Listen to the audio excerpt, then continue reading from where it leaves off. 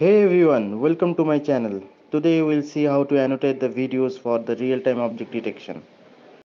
Request you to subscribe my channel, do share, comment so that I can bring you more videos for you. For the annotation we'll use the CVAT tool, CVAT, that is computer vision annotation tool. So we'll use the CVAT application over the web. So here you are seeing just log into your credential and it's free. You can use your Google or Gmail account or any Outlook account, and then you can log in there, and then you can immediately start annotating your videos or images. So I'll show how to annotate the videos.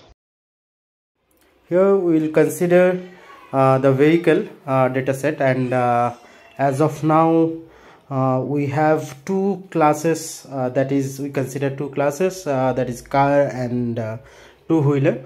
So now just I am leveling the car over here.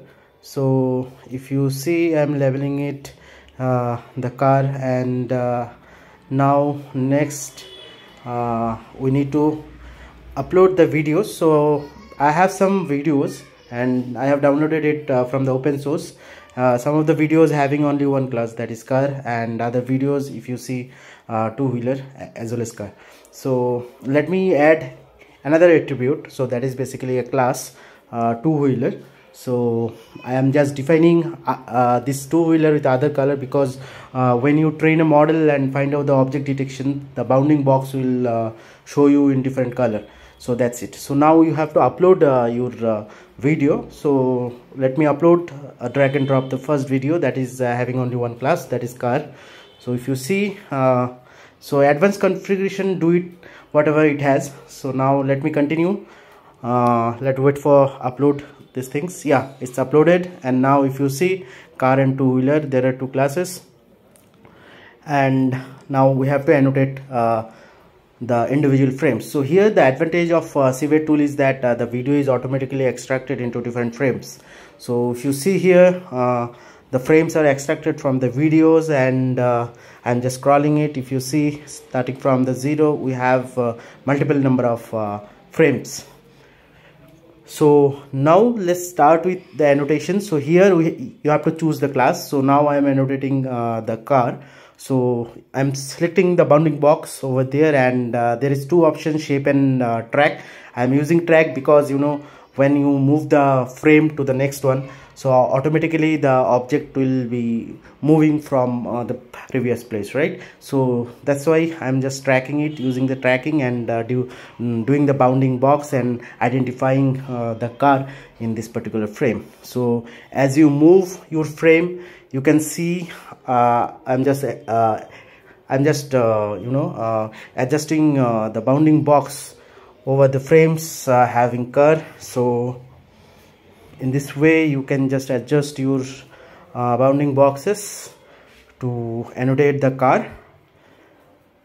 So yeah, the same way here I'm getting another car, so that's why I use the same thing. Okay, so now you are ready to download these things. So just before download, just save after completing all the frame annotation, just save this, and then you can export the task. So here you can see there are different format like Coco, Pascal, and other CVAT XML format. Every format is there. So as of now I am downloading the yellow format. So let me download the yellow format file.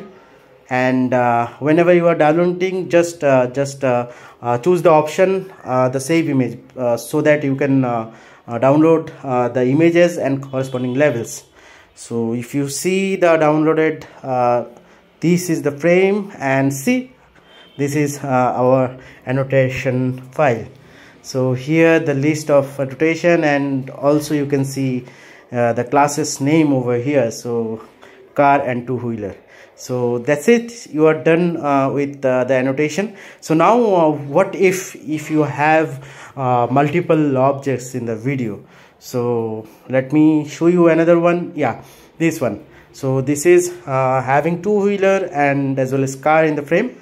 So similarly I'm just choosing the two-wheeler and choosing the car from, and the same thing I'm not using the shape. I'm just considering the track because it will be easier to identify the frame by frame annotations.